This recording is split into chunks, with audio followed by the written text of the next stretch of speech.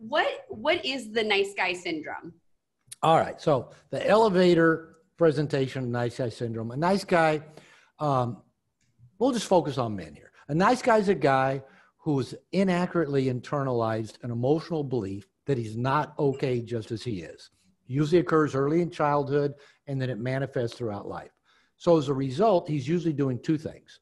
One, trying to become what he believes other people want him to be in order to get liked and loved and get his needs met, and hide anything about him that he thinks other people might react negatively to. And for most of the men I work with, what they usually hide is their needs and their sexuality.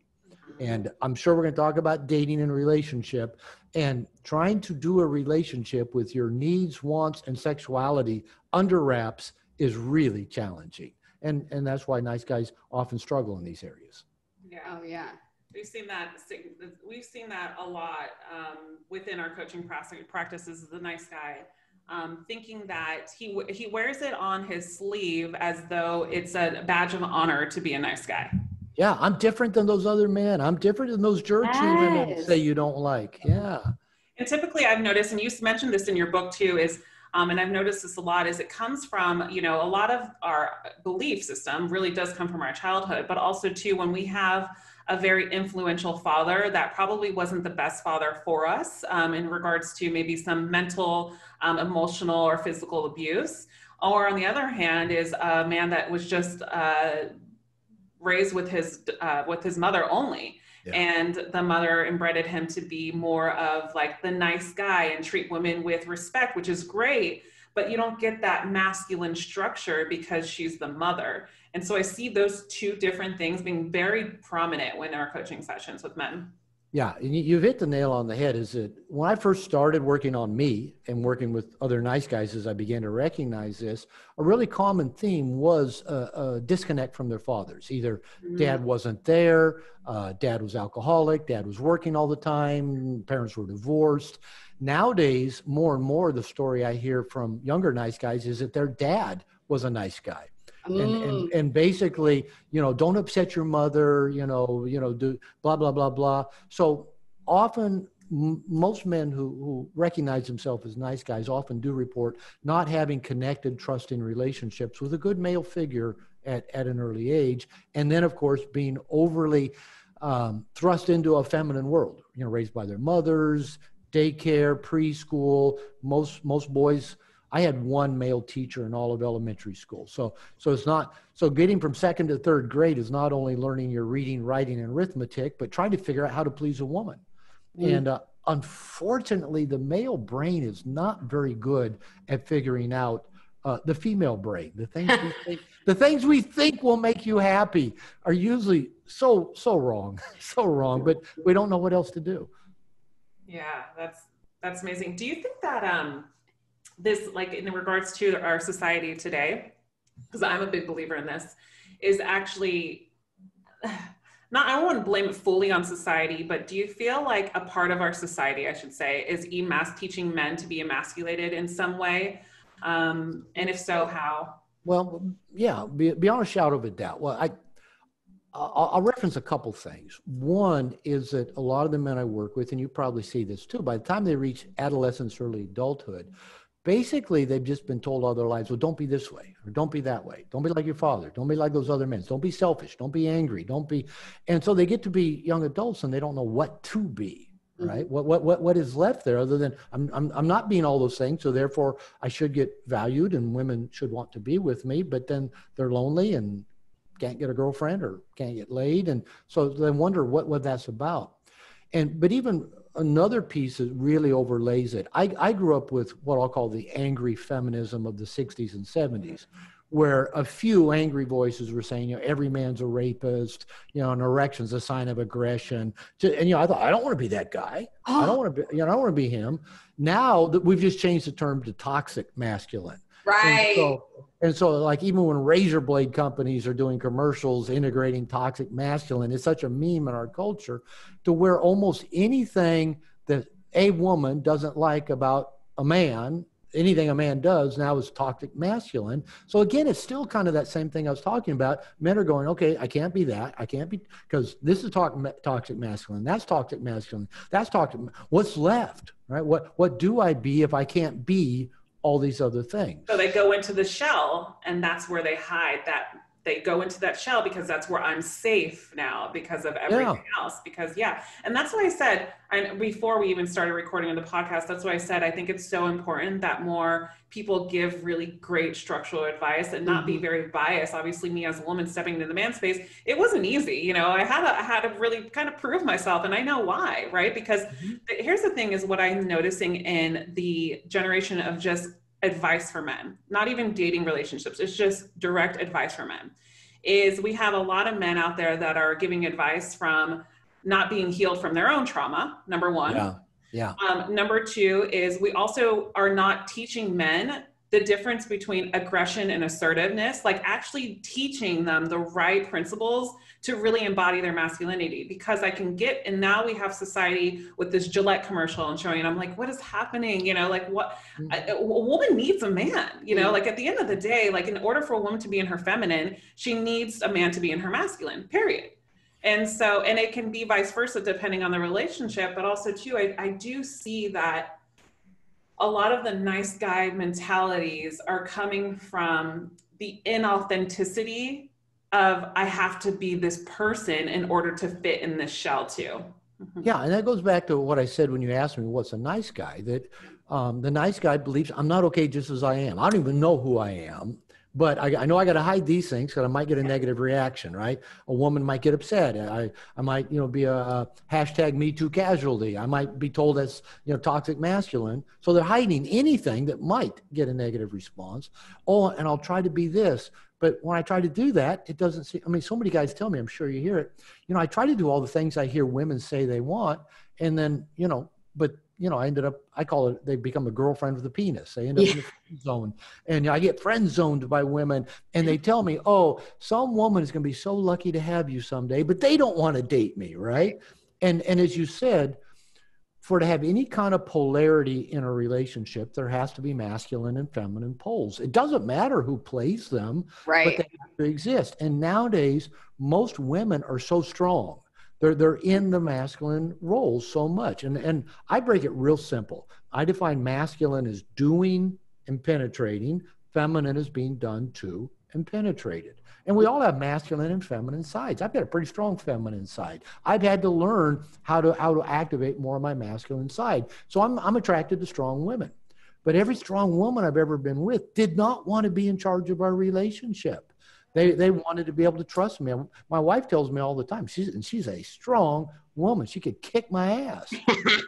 She says, I love it when you tell me no. I love it when you say we're going to do it this way. And I don't want to be a controlling, dominant in the negative way we usually talk about it. We can talk about it in a more positive way, dominance and submission. But I've had to learn to be more masculine in order to let the women in my life open up and melt into their feminine side and be taken and be blissed. And I actually learned that by learning how to salsa dance. Oh my God, it's funny. I refer so many clients to do that, and they have great results from that. Yeah. How do you do that? How do you learn to be, because that's the thing too, is that like Apollonia said as well, is that oftentimes too, when men are like, oh no, well, I can't be feminine, I have to be masculine. And then we have these people that are now going into the other side and trauma and, extra alpha, which turns into, I haven't heard that term yet. Extra alpha. Just extra alpha plus. Because we put this thing on them that says that you can't have any feminine now. Yeah. So it's like, how did you do it? How do you find that balance? How do you access your masculine side? Well, that's a good question. That we can go for a while with that one. And let me just kind of add a little side over here. I've never been a real big fan of the terms alpha and beta. I'm not a big fan of the whole manosphere red pill of, oh, we're alpha, so therefore we're spinning plates and blah, blah, blah. I knew it. And oh, those beta blue pill men over there, blah, blah, blah, blah, blah. Yeah. As you said, Apollonia, we men need all the help we can get, and we don't need other men, putting our brothers down. You're blue pill, you're beta. Yes. So I'm not a real big fan of the alpha beta. I'm not an alpha personality, but I tend to get what I want in life. And so you don't have to be this dominant, blah, blah, blah, blah. So how did I learn to be more masculine? I've actually got an online class called All the Way In that teaches men how to show up and get all the way into relationship and set the tone and lead. And I have a chapter in there that says everything I learned about relationship. I keep this in mind. I had a PhD in marriage and family therapy at age 29. That didn't really teach me much about relationship or masculine, feminine energies. Those things weren't even talked about. But the lesson in this online class is everything I learned about relationship, I learned in dog obedience school and salsa class. And really what I learned was started learning that, for example, in the salsa class, when I, was learning, the first class I went to, I had to hold paper towels in my hands. I was sweating so profusely. I was so anxious. But what I kept hearing over and over again from the teachers, and I remember my first teacher that I went to quite a bit was a woman, lesbian, excellent teacher, and she could do lead or follow either one, and just gave great advice. And she kept saying, Robert, be more firm, be more clear. Let your partner know where you're taking her next. Your leadership has to be just so unmistakable. Your partner knows where you're going. And the women kept saying, yeah, you're going to have to be firmer. Because I was trying to lead nicely. Right. And now the alternative is not lead, jerk as a jerk. It wasn't. It was it was learning to lead assertively. Right. And that taught me a lot. Now, the dog obedience school, I saw both of you kind of go, eh? What I found is dog obedience school is really owner obedience school. And that what they said is that we're all pack animals and hierarchy is important. Yeah. And a dog is going to seek to know where they fit in the hierarchy. And we humans do that as well. And so what I found is that if as a man in my relationship, if I did not lead in any way, the woman in my relationship is going to look around at that vacuum and just step up and take charge. And it may not be because she wants to, but she will, she's strong. It needs to be done. And so the thing that I learned is that a woman can't follow where a man doesn't lead. That's true on the dance floor. It's true in relationship. Now, that leadership is not about do it my way. It's not about that kind of controlling dominance. It's just showing up with a plan and having a sense of confidence about you that you know where you're going and you invite the woman to come along. It's the same on the dance floor, is that I'm not going to ask the woman in between each move or each step, do you want to have this done now? Would you like a cross-body move? Should I do a pretzel with you? No, I'm just going to lead her. And if she likes the way I lead, she's going to relax into that and follow and be blissed by that. If she doesn't like the way I lead, she can go find another partner to dance with. That's fine. That works well. But if I don't lead, we're just going to stand there on the dance floor, kind of looking at each other until one of us gets bored and walks away. Mm-hmm. So that leadership is so crucial. And when guys are trying to figure out what to do to make a woman happy and please her, there's no real leadership. It's like I said, it'd be like me asking a woman every move, what do you want to do next? What do you want to do next? Yeah. And you're laughing because I've asked women in front of men I'm teaching, I'll say, do you like it? Well, how do you like when your man says, what do you want to do tonight? You want to go out? Where do you want to go for dinner? And the women go, I hate it. I hate it. Make a decision, right? If I don't like it, I'll tell you, but make a decision. And oh my God, the amount of times I've had that argument with when I'm dating. Like, I'm going to tell you I don't like that. I'm going to change my mind. You're going to say, let's get Chinese food. And I'm going to say, no, I want Italian. But it doesn't matter. I just want you to make a decision. Just make a decision, yeah. And that is so hard because that goes back to the man saying, well, maybe I'll do something wrong. And one thing I've been preaching to men for quite some time in marriage therapy and otherwise is that a woman's reaction to anything that a man does not determine the rightness or wrongness of the thing the man did. Right? The man says, let's go get Chinese. You said, I was thinking Italian. He didn't do anything wrong. It's just because you had a different opinion on that. So this is, the work that I do with men is learning. I said, start living life on your terms. Live life the way you want to live it, and invite a great woman to come tag along with you, to come join you in your great life. Don't try to figure out, how do I fit into her life? How do I make her happy? How do I make her want to be my girlfriend? How do I make her want to take her clothes off? Don't worry about that stuff. You live your great life, lead, give her that chance to follow. Now, here's the thing with that. What if they're already in a relationship and all of a sudden they're learning about this? How long does that take? Do all of a sudden they just come home and they're like, baby, hey, honey, in this house. Like, Big Daddy 301 is here. Big Daddy's here. Big Papa's in the house. And she's like, I've been leading this whole time now. Yeah. So how do you get that, like, that leading back? That is such a good question. When I wrote No More Mr. Nice Guy, I wrote in there, I said, when I started working with nice guys, and because it does shake up a relationship if they're in one. It shakes up everything. You know, if the guy starts setting boundaries or starts asking for what he wants or starts saying no or starts spending more time with his guy friends, starts pursuing his passions, it's going to shake things up. And I say in the book that when I first started seeing this, I gave relationships about a 50-50 chance that they would survive the guy doing nice guy recovery. And I write in the book that over time, I started giving it more of a 60-40 that it wasn't going to work. And by the time I wrote the book, I'd say 70-30. I'm about at 80-20 now. And we're kind of laughing about it, but the truth is, if a couple have gotten together and fallen into a routine that at some level is comfortable and has served them, even if it's painful and toxic, it can be challenging to break that up. So men will ask me a lot of times, say, well, should I show my wife or my girlfriend your book? And I go, by all means, buy them a copy. Let them have a copy and let them start underlining and writing in it. And you tell them what it is that you're wanting to work on and what you're learning and how you want to be in this world. And do this as a team effort. And in my experience, I'm going to say in general, women like my book. When the book got published, I think the publisher thought, it's going to create this big controversial thing. It never did.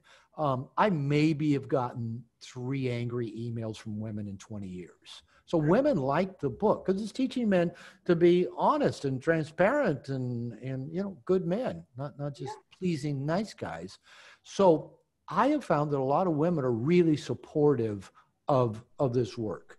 I got to visit a couple I'd worked with a number of years ago. I started working with the man over time, and then he met the woman. They got married. They're in their like 50s. So they're both like second marriage for each of them. And they came down to Puerto Vallarta where I live and did some work with me a few years ago. And I actually got to visit them about 3 weeks ago.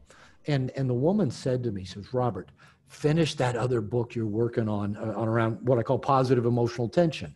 Women tend to like the stuff that I teach. In couples therapy, when I would start with the man, just like in dance class, you got to start with the lead. You got to show him how to lead where the follow's got nothing to lead. So I start with the man and I get the big 2x4 out, smack him upside the head and say, okay, here's how women are wired. Here's what's important to them. Here's what most men get wrong. And here's what we're going to go to work on. And usually the women would kind of look at their husbands or boyfriend and go, this guy gets women. I like him. And so what I found is women are pretty supportive of this dynamic. And many men have told me, hey, my wife gave me your book. My ex-wife gave me your book. An ex-girlfriend gave me your book. So women are spreading the word and they want men that they can trust, that they can depend on, who will set the tone and lead, who they can open up and trust. Yeah, because if they're not honest with themselves, then how can they be honest in a relationship?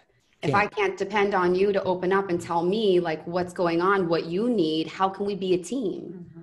Yeah, so exactly. we're obviously Apollonia and I are huge fans of the book. Yeah.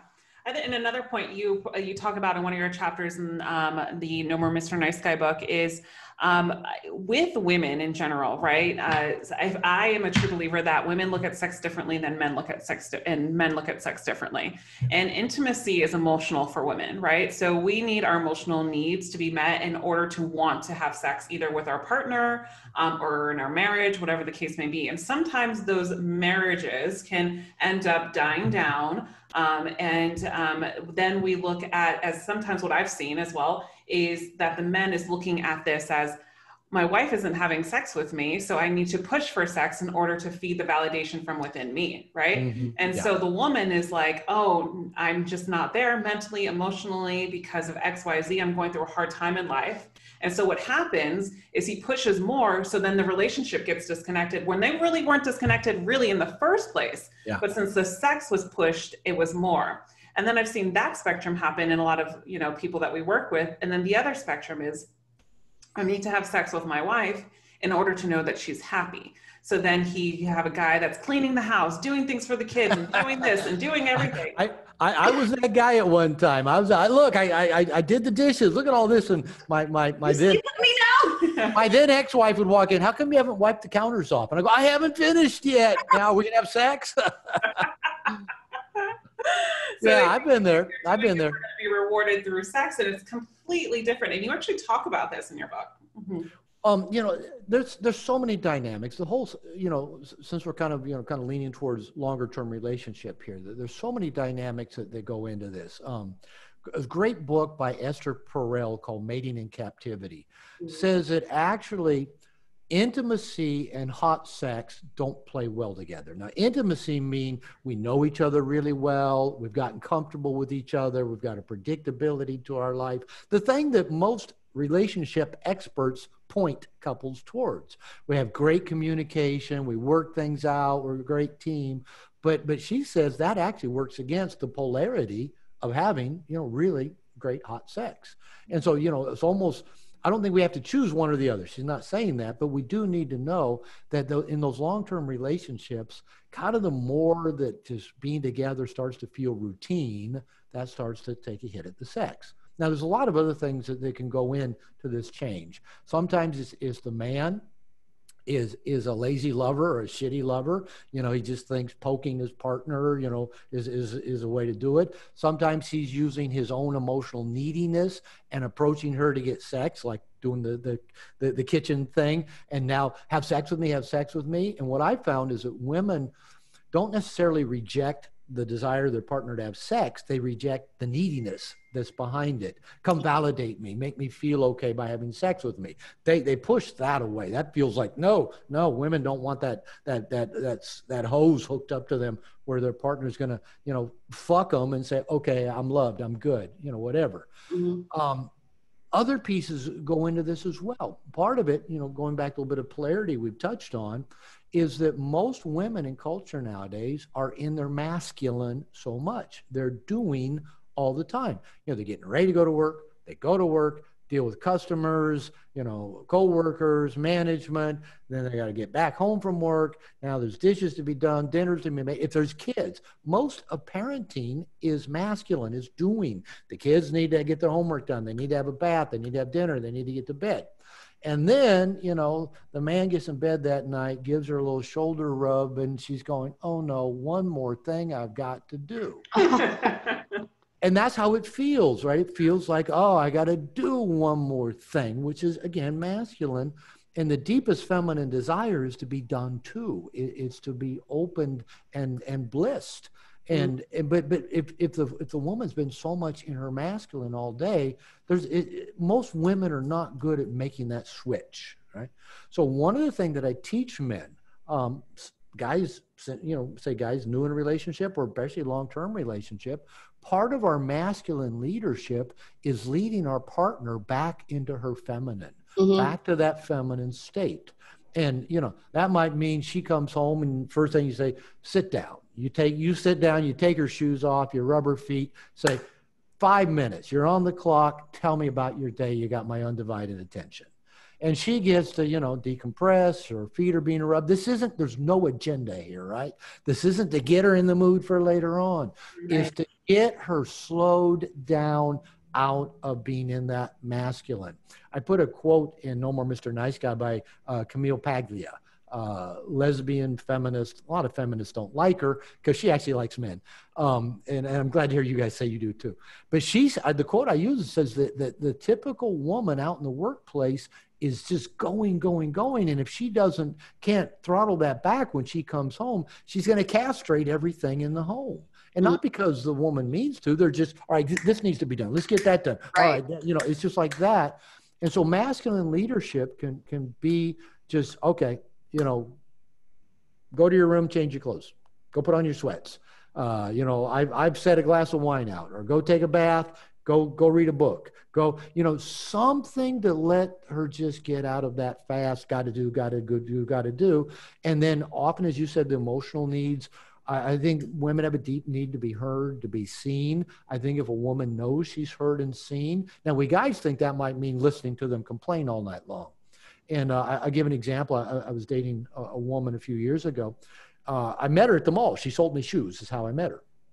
And so we started dating. And so early on, some of our dates, we'd go to like a Ruth Chris restaurant and go to happy hour and have a hamburger when she got off work in the mall. They were connected to each other. So she'd come over, and she'd been working all day and selling shoes or apparel. And she just started complaining, you know, the customers, the management, the this. And maybe if she'd talked to her mother that day, she'd be she's always in a pissy mood after she talked to her mother. So, you know, she'd come in and sit down and be complaining. I've already got the 2 glasses of wine in front of us. And I realized, you know, we're on a date. So I took my phone out, like I said, put it out, set the timer for 5 minutes and said, we're on a date. I know you just got off work. You have my undivided attention for 5 minutes. Give it all to me. Mm-hmm. And like about 2 or 3 minutes in, she was done. It was enough. And then like she, and I've had other women thank me for creating that container that they could just decompress, get it all out. I wasn't going to fix anything. They just had, you know, my undivided attention for X amount of time. And then she could relax, and then we'd have a good evening. Yeah. So that's, you know, it's just an example of the masculine leadership. One of the things that I teach all men, and I've taught all the women in my life, is I'm going to open the door for them. And a woman taught me that about 15, 16, 17 years ago. She just said, hey, you know, I never know if you're going to open my door or not. Just, I don't care what you do. Either open it every time or don't. That way I'll know. So I said, all right, I'm going to open it. So car doors, office doors, store doors, whatever.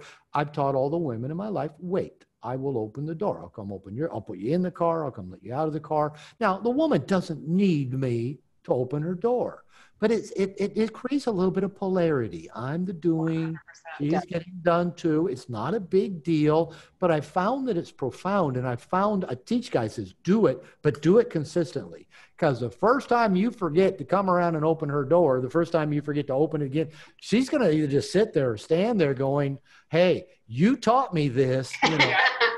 So they, you know, the feminine wants that consistency, but that little thing I've found personally is so powerful. My mother even waits for me to open her door. First time I did it, she said, if I waited, my dad's been dead for 11 years. Said, if I waited for your dad to open my door, I'd still be waiting. All right.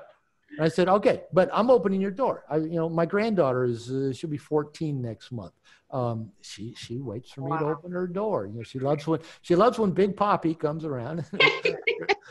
So she loves when Granddad comes around and opens the door for her. So now those, again, you know, women can open their own doors. Women can, you know, probably decompress in their own ways. But I found that's a gift we men can give to women with no attachment. Is not to get them, okay, you talked about your problems, we're going to have sex now, right? You know, it's not about that. And talking about the pushing for sex, and you mentioned that, I teach men never, ever push a woman for sex. Not because I'm such a nice guy and I'm doing my, oh, look at me, I'm a good guy. Because women feel vulnerable. Women have been poked at their entire lives since little girls.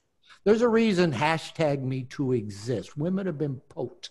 And I have found if a man is in his masculine, setting the tone and leading, being himself, creating polarity, he doesn't have to push a woman for sex. I've found that women are often the sexual aggressor with me.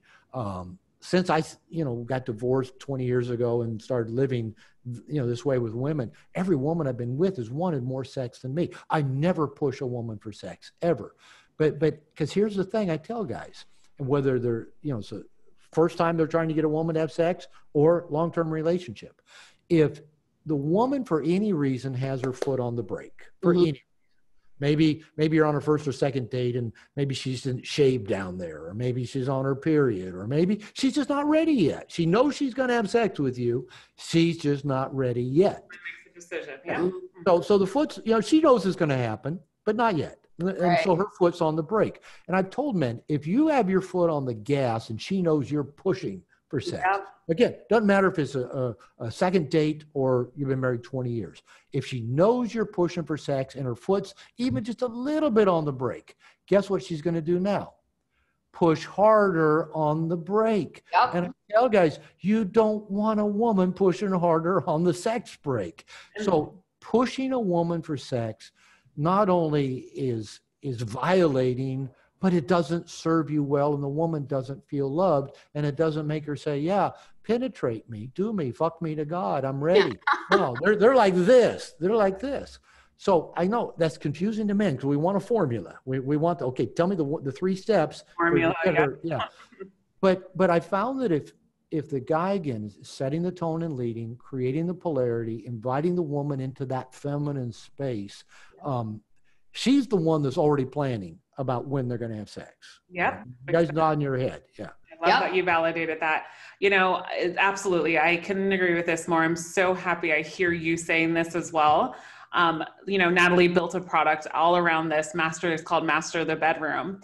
And she talks so much about this polarity. And there's something that was out, and we talk about this very openly. It's called Last Minute Resistance. And it was something that was pushed in the pickup community back when. And we've had a lot of guys get in trouble for this. And it's about pushing the woman to have sex if she doesn't want to. And a lot of times, what I've noticed too, and what you're saying is the energy behind it is relationship or not relationship, first or second date. It's the woman will be able to intuitively feel if you're pressing the brakes or if you're putting the gas on. Yeah. If you're pushing, having the formula. Exactly. So if you're pushing, so it's not about having, I need to do this specific formula. It's about just embodying you really knowing who you are as a man and really standing up to that and positioning yourself in that way.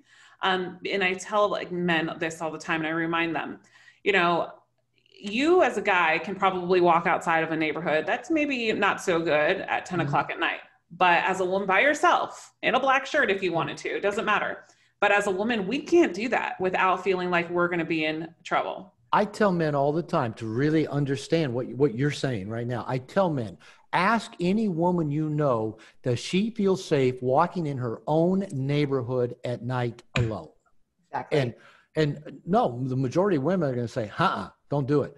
And, I'll even, here in Puerto Vallarta where I live, if I see a woman walking at night on a dark street by herself, I'm thinking, woman, what were you thinking? And, again, I'm not saying that in any way justifying what the whole rape culture thing, but women have never felt safe walking the planet. And I've told men, if you understand that women by nature are security-seeking creatures and trust is everything. I was actually doing an interview one time with a couple women on a television show, more middle-age-ish. It was a radio show. So I went to the radio studio, was talking to them, and I made the comment on a commercial break that I tell men, if you fuck with a woman's trust, you're going to fuck with her lust. Yep. And the 2 women said, oh, yeah, you need to say that when we come back from break. And I said, can I say that on the radio? And they go, well, so if you mess with a woman's trust, you're going to mess with a woman's lust. And it was funny. Probably about 2 or 3 years later, I walked into a coffee shop in the area that I lived. And one of those women who did the interview was talking to somebody else that I knew. She was a dating coach as well, relationship coach.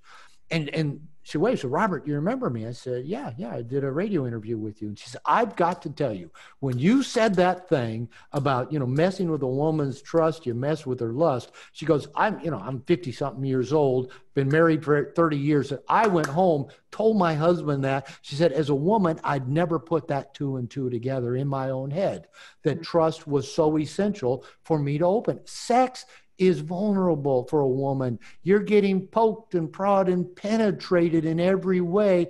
And to enjoy that, you've got to let go. And to let go, you've got to trust. And I mean, women can bypass that. They can get drunk enough. They can create a fantasy. They can get into, some old trauma related, I'm with the jerk kind of thing. Yep. Yeah, but to truly open up and experience the depth of bliss of, and when I say penetration, I don't just mean the guy jackhammering the woman, with his 24/7 hard on. It's about the man bringing all of his consciousness and presence and open-heartedness and groundedness and passion and bringing all of that. Yeah, Natalie's over there. Yeah, more. So important because that's the thing is like you were talking about before is the masculine energy is that penetrating energy, but as a woman, it's all interconnected with how we're feeling and letting go of that guard. But also if a man is in that neediness energy, needing to validate, needing to do this, and your intention isn't honest behind why you're even trying to penetrate us, we pick up all of your energy. You're literally going inside of us. So if I'm sitting there dating a guy and I sleep with him and he's got past trauma, he doesn't love himself, he's, insecure, and he's just trying to get me to have sex with him to validate himself. Now all of a sudden that energy is in me. I got to deal with that. I got to pick up your energy now and like carry on about my day. So when you were talking about just that simple thing of like, when a woman comes home and you're like, babe, there's a glass of wine for you, go change into something comfortable. You've got me for 5 minutes.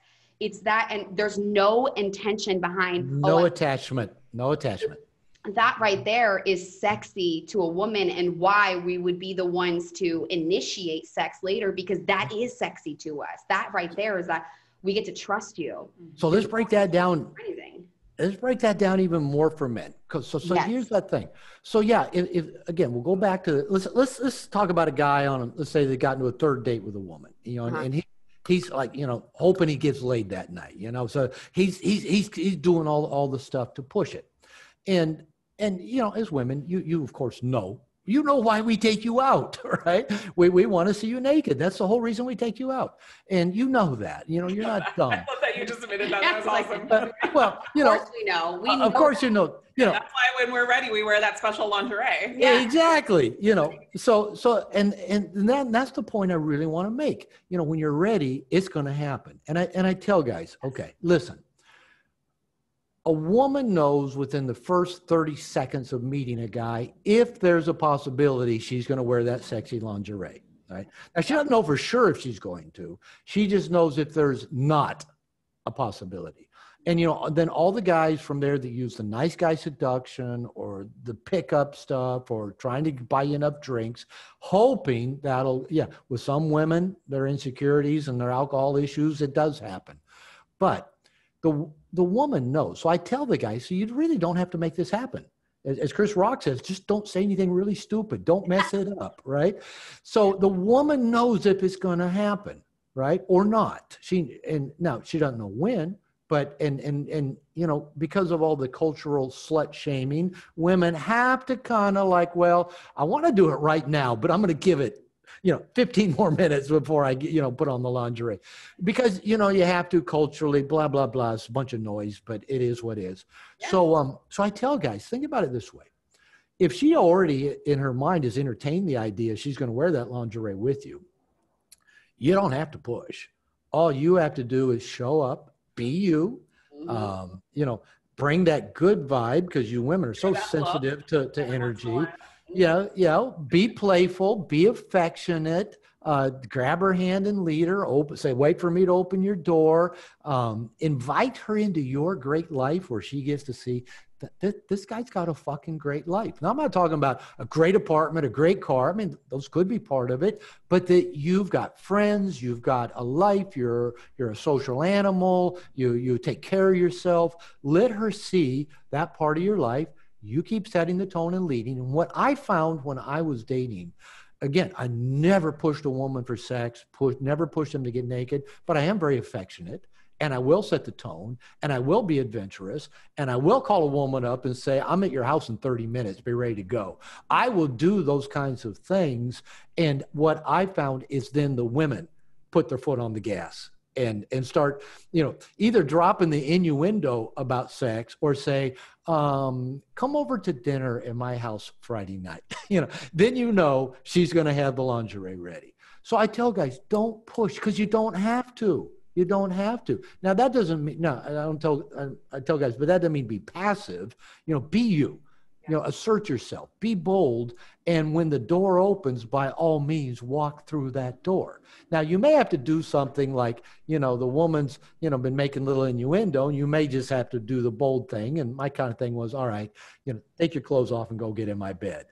Oh, I can't believe you're telling me what to do. You know, I never let people tell me what to do. So I tell men, tell her to do what she already wants to do. Now that again, that's not like, oh, you're going to read her mind.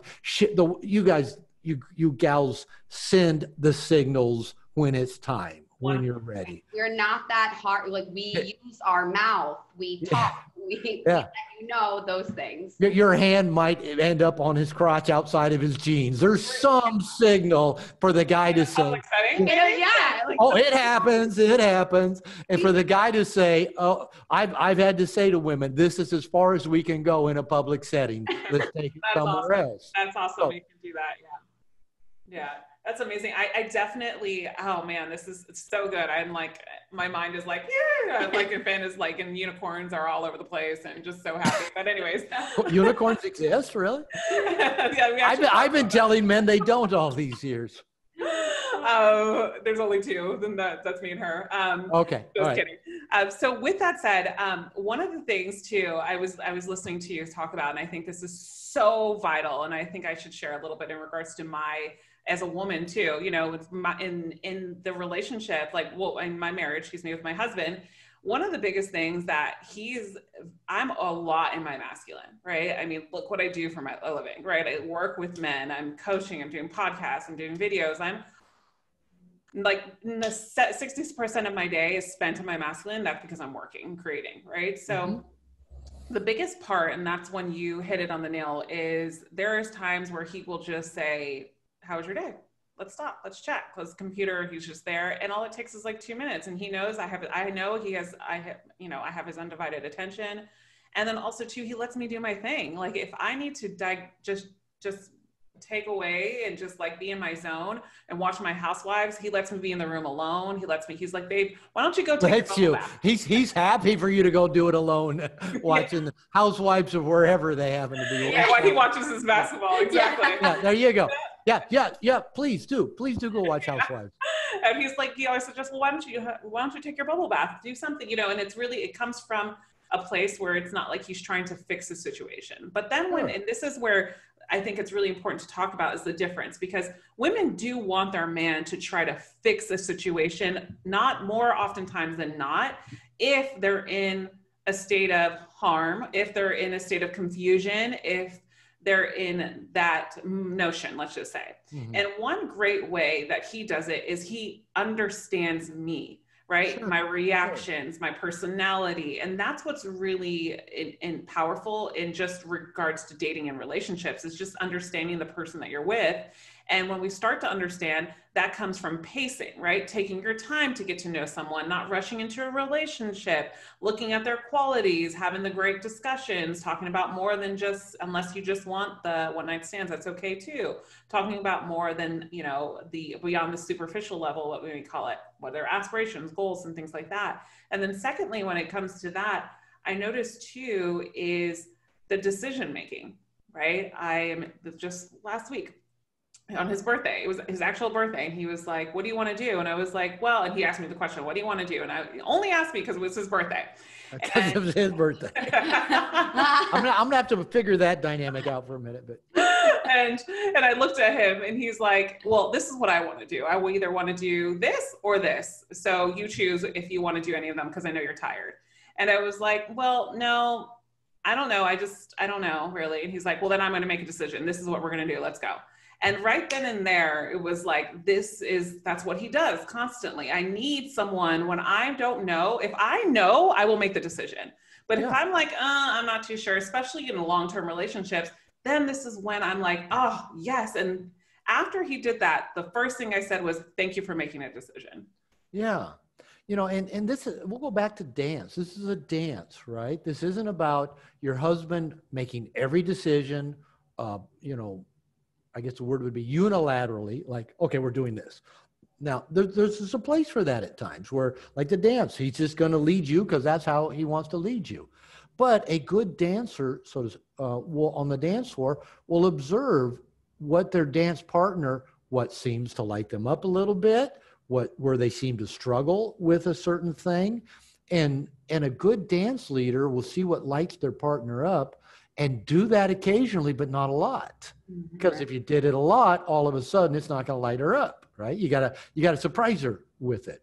Now, if, for example, you're dancing with your partner and you realize she doesn't handle a certain move very well, well, that means you probably better get a little better frame yourself, a little more clarity, and maybe even whisper in her ear, let's try this one again. Let's see if we can, to let her know the two of you are going to work together to help that move go better.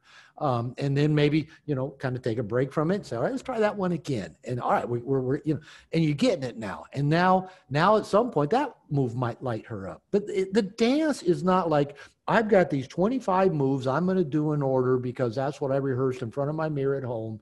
And I'm going to lead whether you like them or not, or whether you can do it or not. And because that's what I've rehearsed. No, there is so much more ebb and flow and pain.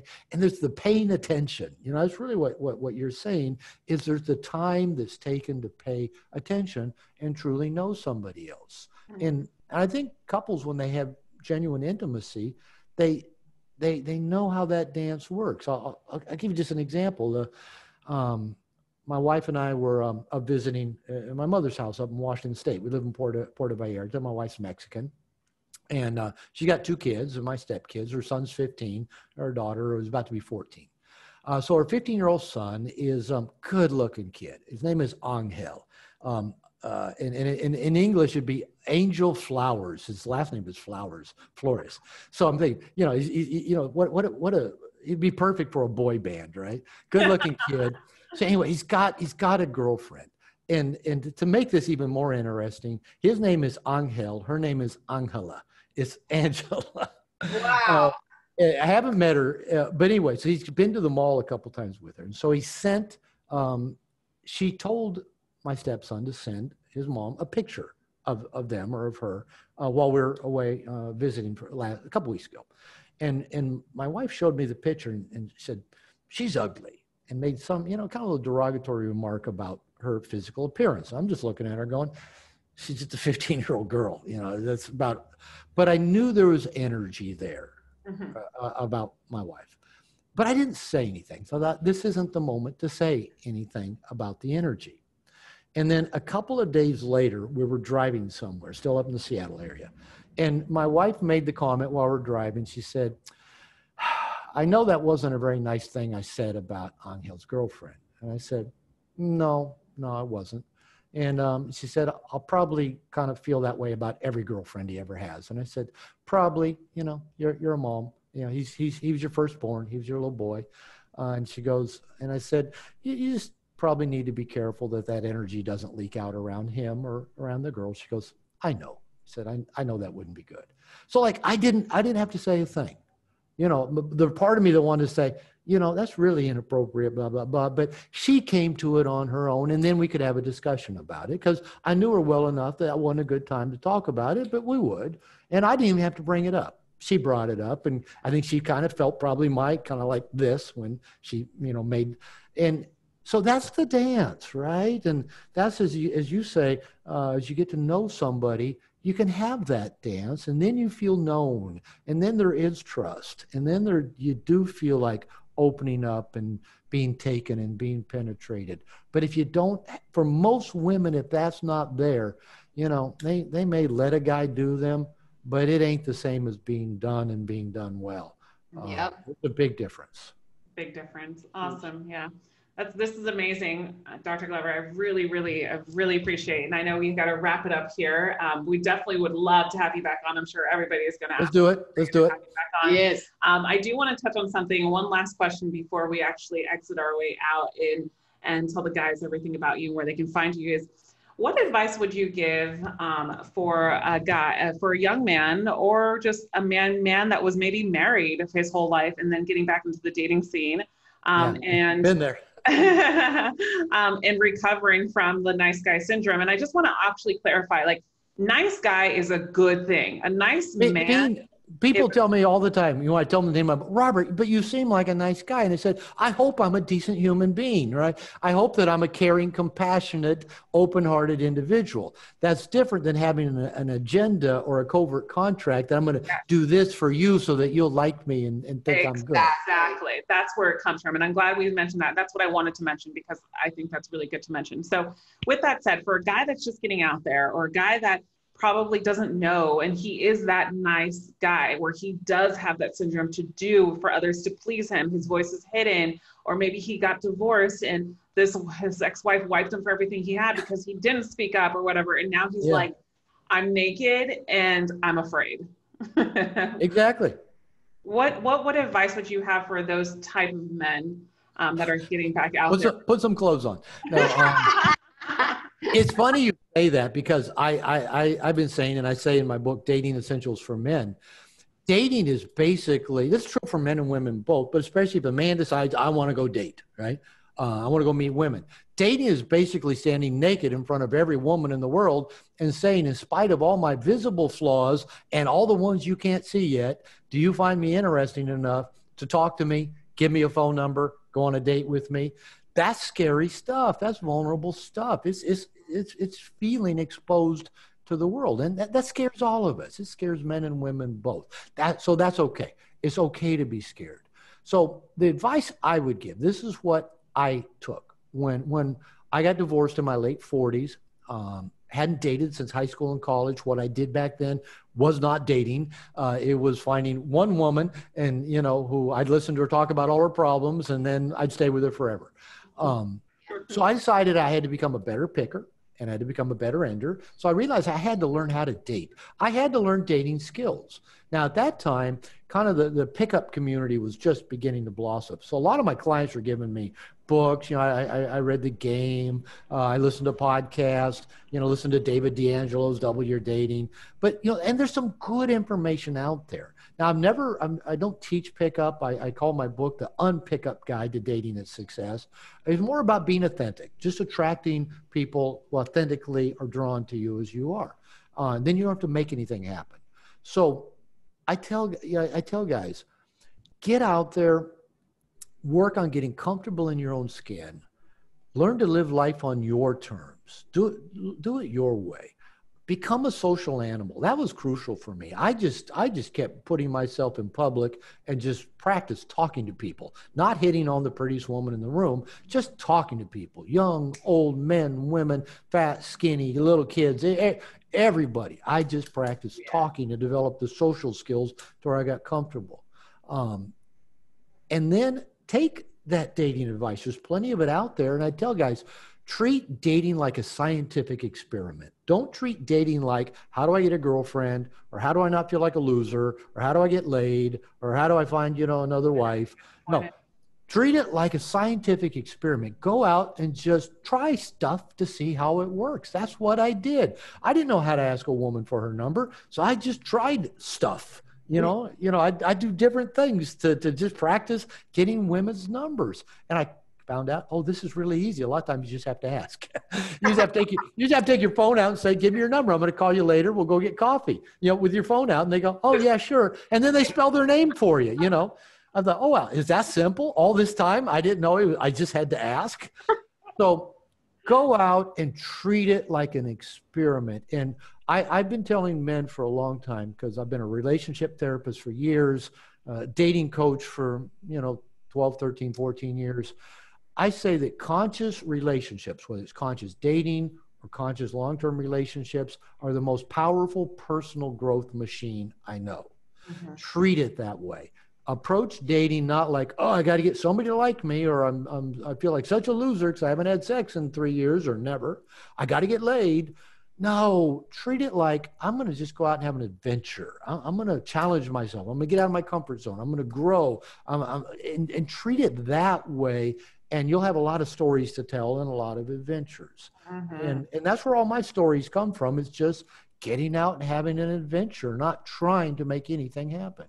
Amazing. Amazing. Love that. Yes. Dr. Glover, thank you so much. I feel like I have so much energy and I can conquer the world now. Boom. All right. And I hope the men that are listening and women, hope maybe, do feel the same way. Thank you. Thank you for the invitation. It's been fun. Yeah, guys, if you want to know more about Dr. Robert Glover, or if you have, I'm sure some of you have already downloaded his book that we speak highly about on all of our YouTube videos and our coaching sessions. You can find it anywhere on Amazon. You can just Google "No More Mr. Nice Guy" and you can find the book and purchase one. It is no joke. Also, there's another book called Dating Essentials for Men that Dr. Robert Glover actually written as well. You can find more about him at Dr. Glover, GLOVER.com. I'll also put it below in the description box as well, if you guys want to go ahead and check him out. Thank you, Dr. Glover. Again, we're going to definitely have you on. Thank you. I'll be back. All right, wonderful. Thank you so much, guys. And as always, remember, you are always loved.